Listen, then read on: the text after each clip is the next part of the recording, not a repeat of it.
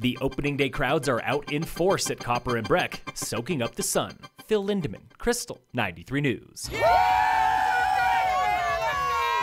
That's a group of about 25 ski club racers from the East Coast saying what thousands of skiers and riders were thinking at Copper opening day. Sun and top-to-bottom skiing brought everyone out to Center Village, including 16-year-old Bella from Sun Valley, coming off an ACL injury. I really hope to make it to champs this year. Last year I had a really tough season. I tore my ACL, and so this year's just like my comeback season, so hopefully I'll qualify for some good stuff. Joining the ski racers were Joe and Garrett, banked slalom snowboarders with Adaptive Action Sports, getting one last day of training before a race in the Netherlands. Garrett. I lost my leg in a car accident about 3 years ago, and I was like, I want to do something with my life. So I started searching on the internet, and they contacted Amy Purdy, and I got hooked up with Daniel Gale and Adaptive Action Sports, and it's just been a world of difference. It's awesome.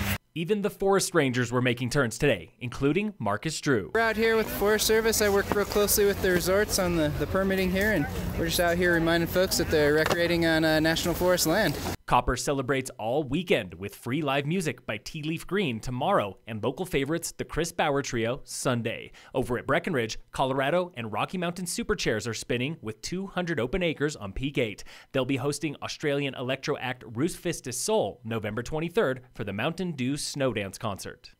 County officials yesterday released results from a workforce wage survey designed to gauge your interest in a minimum wage higher than $12. 1,069 people took that survey, showing that locals tend to work 2 or more jobs, averaging 50 hours per week, and most make about $18 per hour. If they don't, they're earning $13.80 to $15 per hour, just about equal to the local self-sufficiency standard of $14. Between 70 and 80% of employees say they want a local minimum wage higher than $12.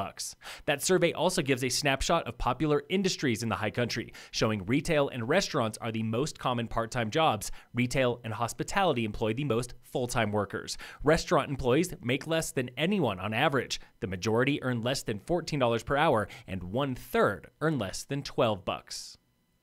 Calling all basketball players. There's a free throw contest coming to Summit County, and the winner gets a trip to the state contest where, maybe, they'll earn an all-expenses-paid trip to Chicago. The Elks Hoop Shoot contest is for locals between 18 and 13 years old, held this Sunday, November 10th, 9 a.m. at the Breck Rec Center. All you've got to do is make more free throws than everyone else. That's this Sunday at the Breck Rec Center. Sign up through elks.org/hoopshoot.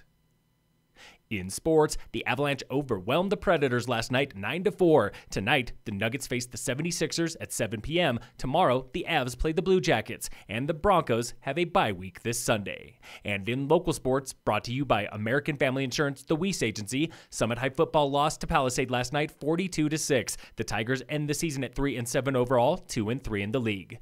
Tonight is season opener for the Breckenridge Vipers semi-pro hockey team, playing the Utah Blizzard at the Ice Arena in Breck. Puck drop is 7:45 p.m. Get your tickets at the door. And on Sunday, Summit Girls Rugby plays at the State Rugby Tournament in Colorado Springs. They'll be defending their state title for a 12th straight season. Phil Lindemann, Krystal, 93 News.